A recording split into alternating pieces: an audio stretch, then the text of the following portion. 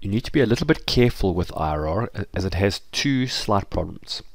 The first one is that, for example, this project here that returns 50%, the assumption is that if you take this 8,700 in cash, put it into another investment, IRR assumes that you'll achieve the same amount, which when the IRR is very hard is probably unlikely. So there is another function in Excel called MIRR.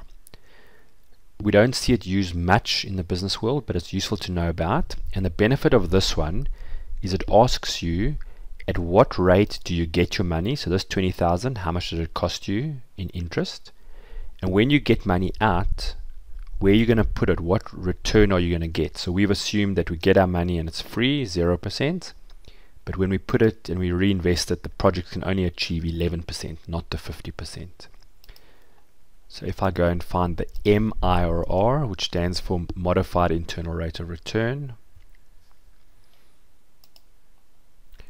it asks for the values. We need to highlight them all. It then says, what do you finance it at? I'm going to say 0%. What do you reinvest it at? 11%. When I say OK, I get a return of 32.23%. So there's quite a big difference between these IRRs. The difference here is that this one assumes that you can reinvest it in a project of similar return, whereas this one then allows you to say, no, we'll get a lower return.